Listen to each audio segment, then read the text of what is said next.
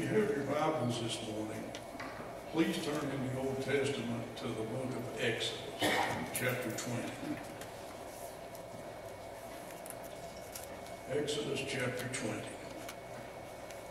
Our scripture text for today's message is taken from verses 1 through 17. Would you please stand for the reading of God's holy word? Beginning with verse 1. And God spoke all these words, saying, I am the Lord your God, who brought you out of the land of Egypt, out of the house of bondage. You shall have no other gods before me. You shall not make for yourself a carved image, any likeness of anything that is in heaven above, or that is in the earth beneath, or that is in the water under the earth. You shall not bow down to them or serve them. For I, the Lord your God, am a jealous God, visiting the iniquity of the fathers upon the children to the third and fourth generations of those who hate me, but showing mercy to thousands, to those who love me and keep my commandments. You shall not take the name of the Lord your God in vain, for the Lord will not hold him guiltless who takes his name in vain. Remember the Sabbath day to keep it holy. 6 days you shall labor and do all your work. But the seventh day is the Sabbath of the Lord your God. In it you shall do no work, you, nor your son, nor your daughter, nor your male servant, nor your female servant, nor your cattle, nor your stranger who is within your gates.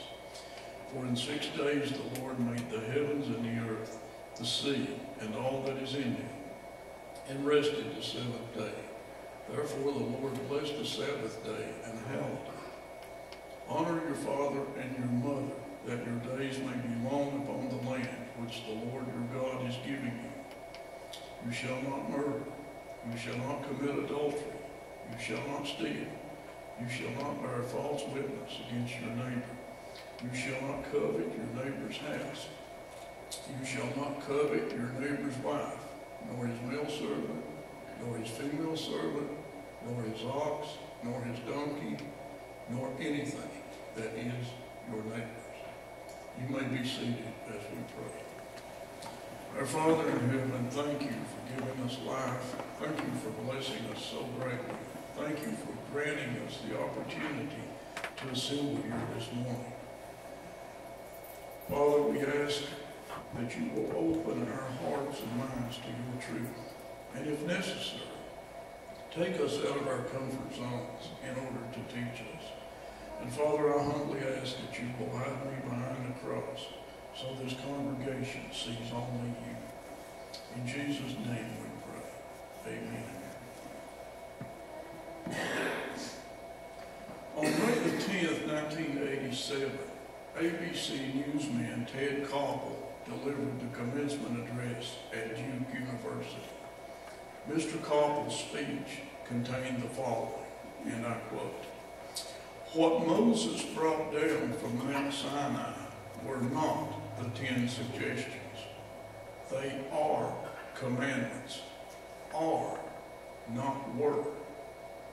The sheer brilliance of the 10 commandments is that they codify in a handful of words acceptable human behavior, not just for then or now, but for all time." End of quote. Sadly, the 10 commandments are often treated as suggestions. Also, some professing Christians believe that they were nailed to the cross and as a result are no longer valid. As believers, it is most important for us to remember that the 10 commandments are as relevant today as they were when God gave them to Moses. In his book entitled Gleanings in Exodus, Arthur Pink wrote the following: "The 10 commandments have never been repealed. The very fact that they were written by the finger of God himself, written not upon parchment, but on tablets of stone, argues conclusively their permanent nature. if it was contrary to the mind of God that those living during the Christian dispensation should regard the 10 Commandments as binding upon them, then surely he would have said so in plain language. But the New Testament will be searched in vain for a single word which announces their cancellation. Commandments 1 through 4 deal with man's relationship to God. Commandments 5 through 10 deal with man's relationship to man. Let's look at verses 1 and 2. And God spoke all these words, saying, I am the Lord your God, who brought you out of the land of Egypt, out of the house of bondage. God chose the people of Israel to be a nation for himself. He asserted his authority to enact his law. The people owed their service to him because they owed their freedom to him. Only divine power could have delivered them from Egyptian slavery. Consider God's promise to Abraham in Genesis chapter 15, verses 13 and 14. Then he said to Abram, know certainly that your descendants will be strangers in a land that is not theirs, and will serve them, and they will afflict them 400 years. And also the nation whom they serve I will judge. Afterward they shall come out with great possessions. These words clearly show that God foreordained the slavery and the deliverance of the people of Israel. In so doing, God was glorified. Now, let's look at verse 3. You shall have no other gods before me. The first commandment. And friends, it is appropriate that this commandment be first. We are to have no other gods in our lives, period. The Lord God Almighty is our Creator, Sustainer, and Redeemer. All honor, praise, and allegiance belong to Him. Although the forces of evil can be deceptive, let us remember that there are no other gods who exist of themselves in their own power. The only other gods are those created by human beings.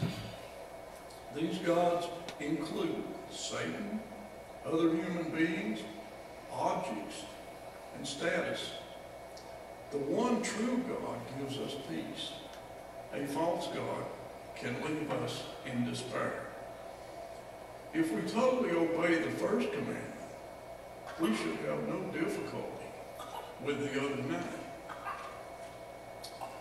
Verses 4 through 6. You shall not make for yourself a carved image, any likeness of anything that is in heaven above, or that is in the earth beneath, or that is in the water under the earth. You shall not bow down to them nor serve them. For I, the Lord your God, am a jealous God, visiting the iniquity of the fathers unto the children of the 3rd and 4th generations of those who hate me, but showing mercy to thousands, to those who love me and keep my commandments. We are forbidden to make idols for the worship of the Lord God Almighty. In the Gospel of John chapter 4, verse 24, we find these words of the Lord Jesus Christ. God is spirit, and those who worship him must worship in spirit and truth. Therefore, it is not possible for any human being to make an accurate image of God. But by making any such object, we seek to define and control God. It could possibly be said that in so doing, we're trying to make God in our image. Also, we're forbidden to make idols for the worship of other gods. Since we are to have no other gods, we would also be breaking the first commandment. Today, idol worship can be subtle. For example, we break this commandment when we place various objects in a church sanctuary, such as Christmas trees, paintings, statues representing the Lord Jesus Christ. All of these are violations. A warning and a promise are attached to this commandment. As a natural consequence, children would experience the impact of the sins of their parents' generation. On the other hand, God will show mercy to those who honor Him. Verse 7, you shall not take the name of the Lord your God in vain, for the Lord will not hold him guiltless who takes his name in vain. Not only does this commandment impose a strict prohibition, it also speaks of God's judgment for violation. We serve a holy God, whose holiness sets him apart from his creation. As created beings, we have no right to disrespect our Creator. In ordinary conversation and in worship, we must always lift his name high. We are warned that breaking this commandment has consequences. Consider the words of Hebrews chapter 10, verse 31.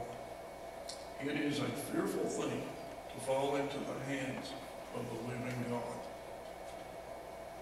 Now let's look at verses 8 through 11. Remember the Sabbath day to keep it holy.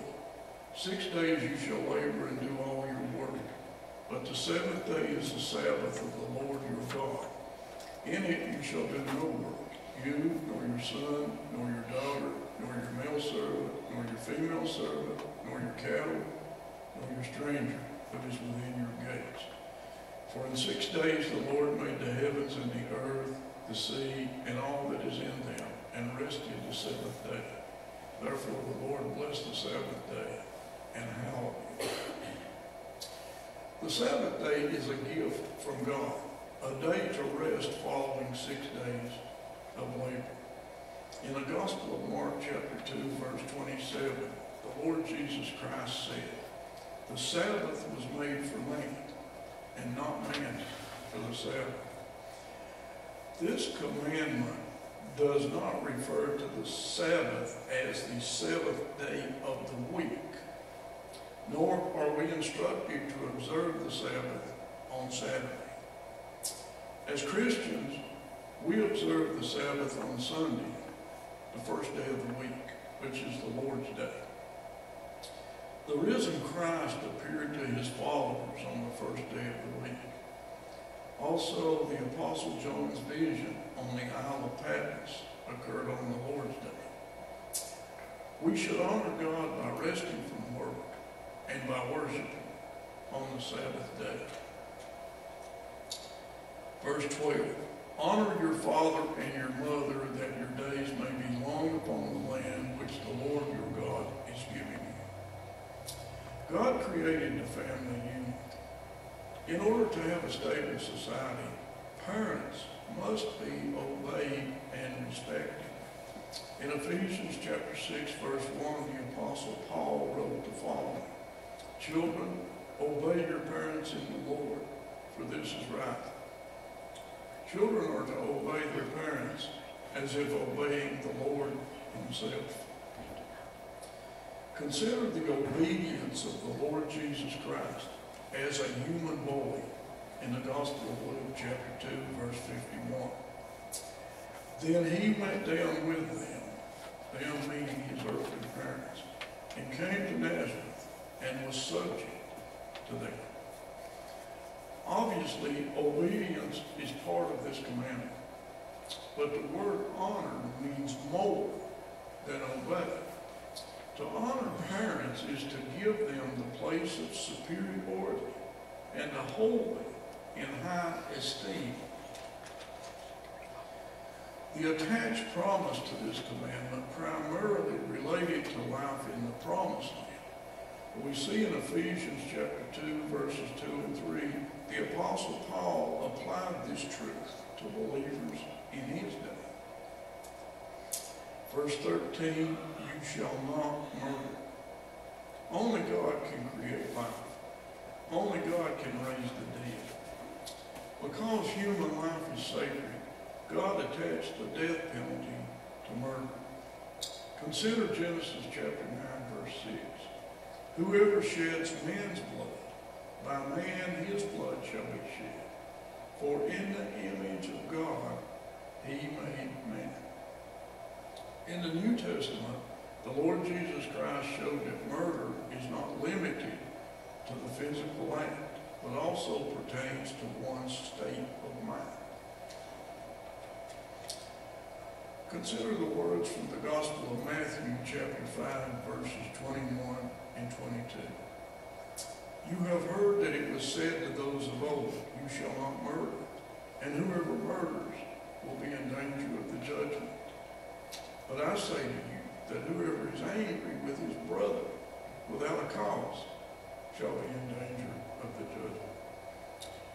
We are cautioned to control the sinful motives of anger and hatred, which can lead to murder. Verse 14, you shall not commit adultery. God ordained marriage to be a union between one man and one woman for the remainder of their natural lives. Adulterous relationships damage and destroy marriages. The Lord Jesus Christ showed that unfaithfulness is not limited to the physical act, but includes the passions behind the act. Consider the words from the Gospel of Matthew chapter 5, verses 27 and 28. You have heard that it was said to those of old, you shall not commit adultery.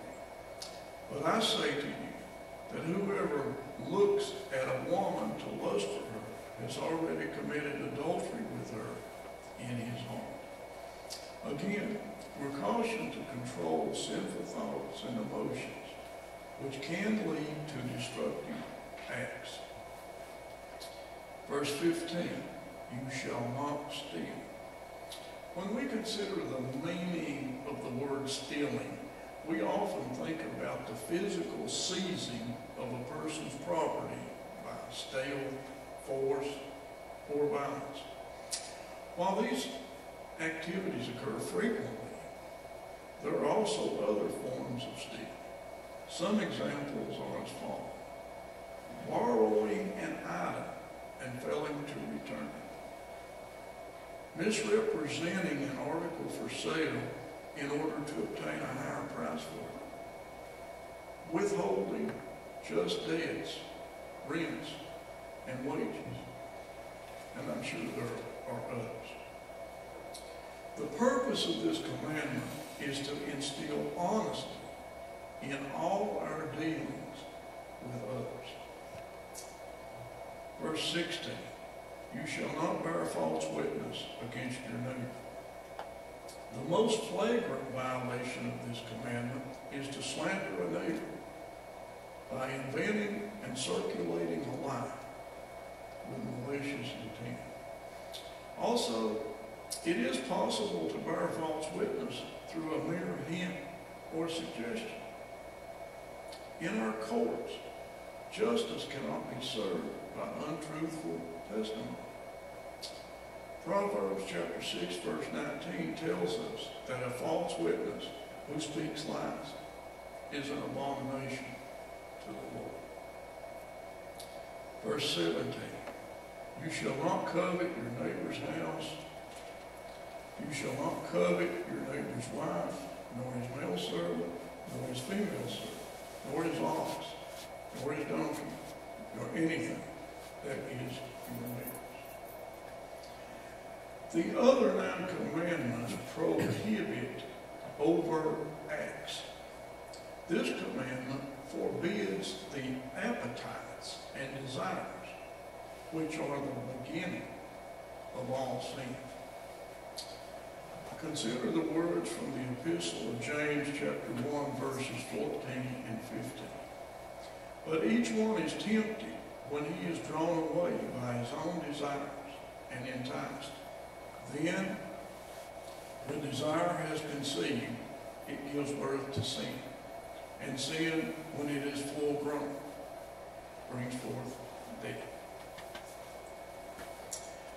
In considering the Ten Commandments, let us remember that the law of God is perfect, but we are not. The law cannot save us, because as fallen human beings, we cannot perfectly keep the law. But God did not leave us to die in our sins. Consider the words of Romans chapter 8, verses 3 and 4. For what the law could not do in that it was weak through the flesh, God did by sending his own Son in the likeness of sinful flesh. On account of sin, he condemned sin in the flesh, that the righteous requirement of the law might be fulfilled in us who do not walk according to the flesh, but according to the Spirit. At this time of year, there's much focus on Christmas gifts. Instead, we should focus on the Lord Jesus Christ, who is God's gift to sinful humanity. By overcoming sin, death, and hate, our Savior has given God's people eternal life, which is the greatest gift a human being can receive. May we bow for prayer. Heavenly Father, thank you for granting us this opportunity to be here this morning. Father, you tell us that your word does not return void, but that it accomplishes what you send it to do. And Father, as your word has gone forth this morning, may it comfort, convict, encourage, and enlighten each person who is here. And Father, if there are those here this morning whom you are calling to salvation or to service for you, may they respond during our invitation here. We offer our prayer in Jesus' name. Amen.